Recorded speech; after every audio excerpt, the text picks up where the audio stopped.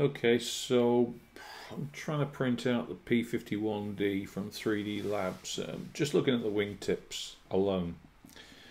So there are some mini files you can import in order to kind of get near to the mark. But to be honest, they're just not ideal, especially if you're using something like Cura. Alright, so there is a wingtip ini file. And you can kind of come down to the settings profile, manage profile, and I think it's under settings here, sorry, profiles rather, here, and you can import them. Excuse me.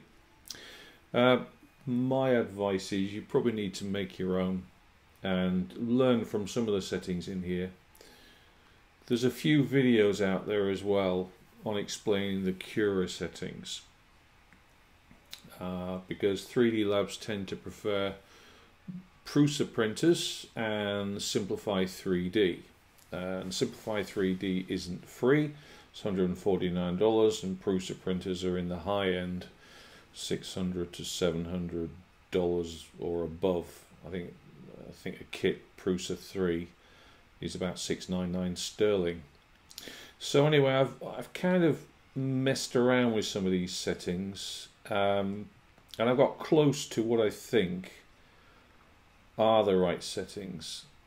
However, you know, what you will notice, or you can use your right mouse here, click, and then just use it to pivot around the actual objects that you're scanning. What I have noticed about the 3D Labs stuff is there are what I would call artifacts or faults in a way. These are the ribs on the inside, and you can see this bleeding that comes through, and that physically does come through on the printer.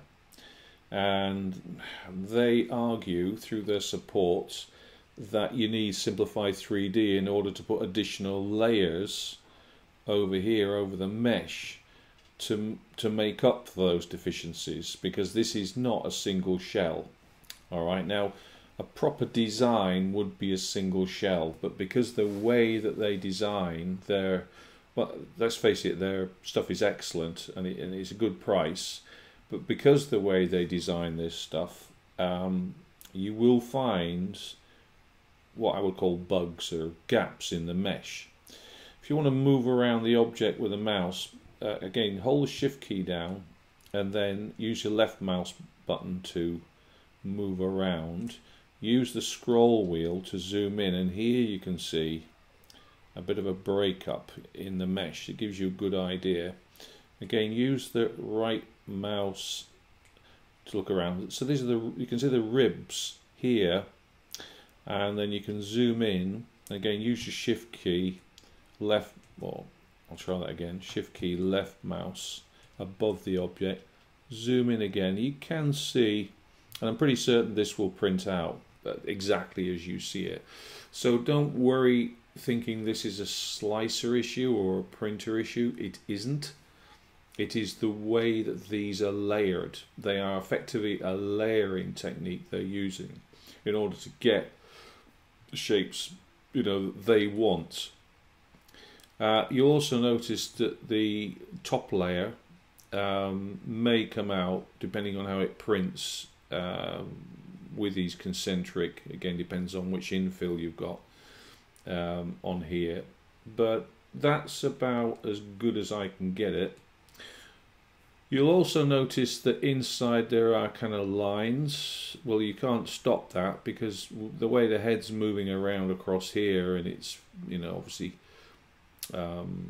doing its extrusion, you will get edges. However, if you use a bit of Z-hop in here, and all Z-hop is doing is picking up the head and moving it slightly as it moves on between the different places, you'll see it kind of avoids any whiskers that end up drifting between these different elements, these ribs for example, where it's jumping between them. If you hop up slightly on the Z-axis, that's what Z-hop is, if you jump up just a little bit, about, is it 0.75 of a millimeter, and then it jumps, because it will also retract. So you have to enable retraction as well. And what that means is that it pulls back on the actual PLA filament slightly, and the extraction is quite critical. On non-Bowden systems it's quite low, which means the filament's passing through or not passing through a Bowden tube.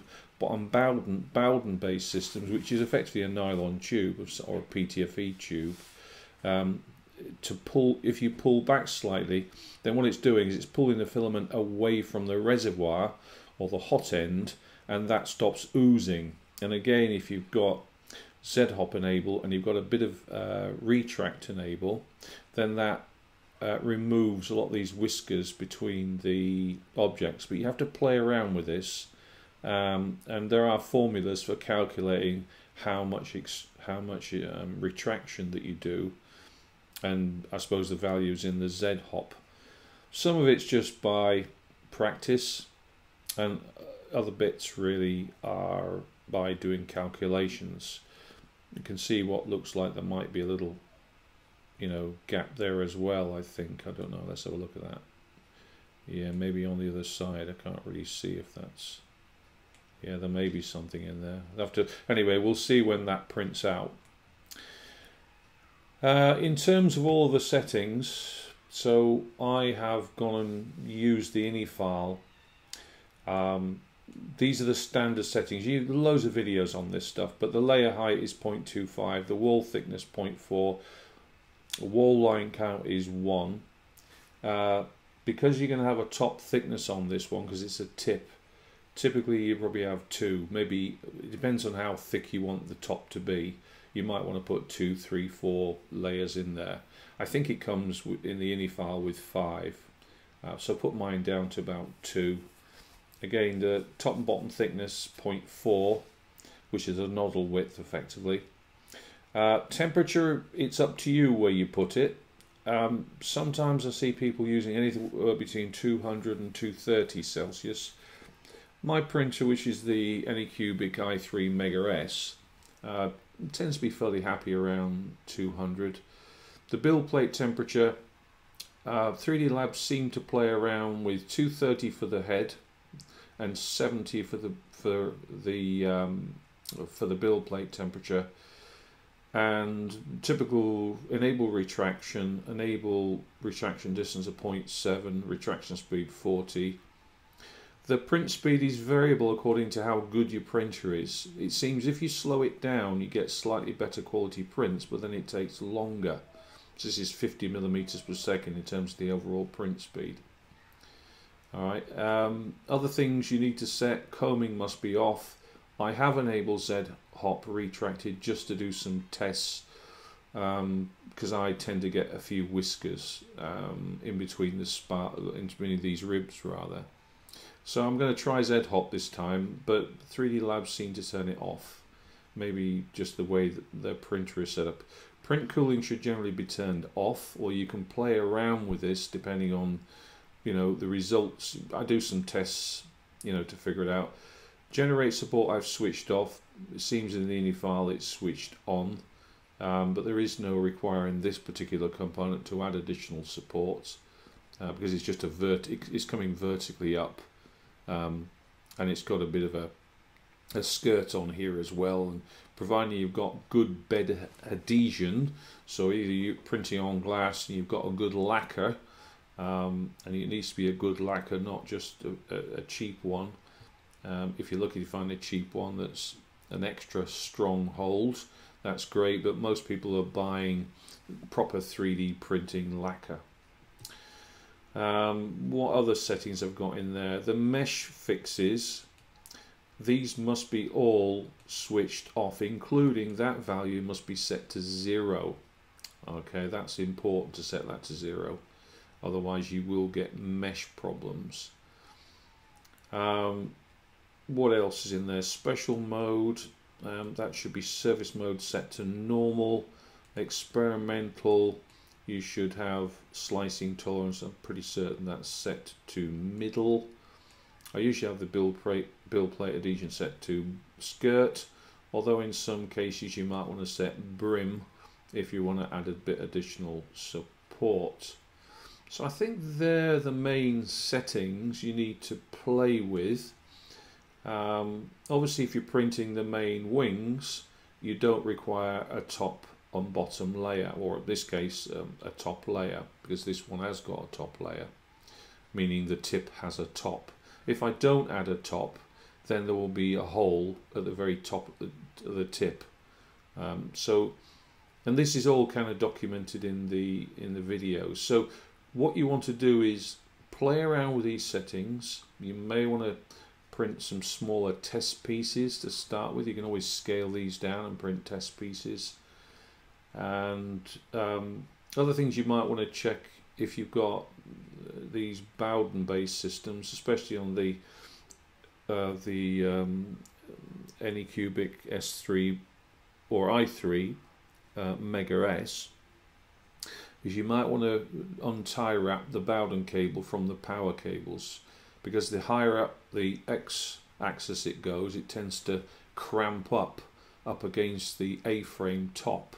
So if you separate out the Bowden from the cable and use a rubber band or something to pull it away, and then watch it as it comes up the Z frame, so it doesn't bunch up underneath the top of the A-frame, or top of the, yeah, it's an A-frame or Z frame, then that might help the overall quality.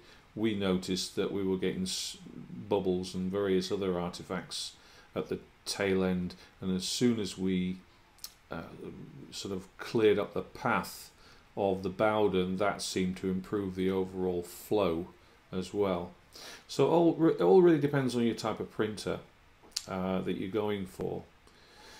And then you might want to then create your own custom Cura ini file as well, and just play around with the settings until you feel confident that you understand them all. But there are plenty of videos up there that kind of go into it a little bit fast. Sometimes are in different languages. The 3D Lab ones, there is no English to them, and they're using the old Cura. They're using a 1.5, which is ancient, and it's not really applicable to 4.21 that's out there today. But these are some of the ones I've found. I'll do another one for the wing, another video for the wing, as I'm getting slightly better at this. We're fairly new to this. My son and I started printing a few weeks ago.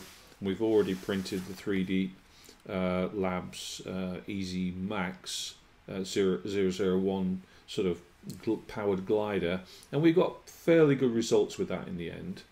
But it's a bit of a black art to get the wall thickness right, the strength right, and there is lots of videos on 3D Labs showing you about strength up there as well. In fact, if I just see if I can find, there's a very good video which has been done. These are the ones for the P51 Mustang, but there are some really good videos up there. Let me see if I can find one for you. I'll go and grab my history, and there's lots of stuff up on their website as well. I think you'll find 3D Labs have a decent website with a good forum, so I'd recommend that you really go through their content up there, because it isn't easy to get this to work the way you want it. Right, I think it's possibly this one. Somewhere up here, I'm not sure. Yeah, this guy has done a very good job of explaining all the settings that you need. So this is CNC Kitchen. I'd recommend that you look at his stuff, because he does detail this to get. I mean, this is beautiful printing. It's really clean. There are no artifacts, no whiskers. In order to do this, he's got his build plate temperature right, his head temperature right, his flow rate, his speed.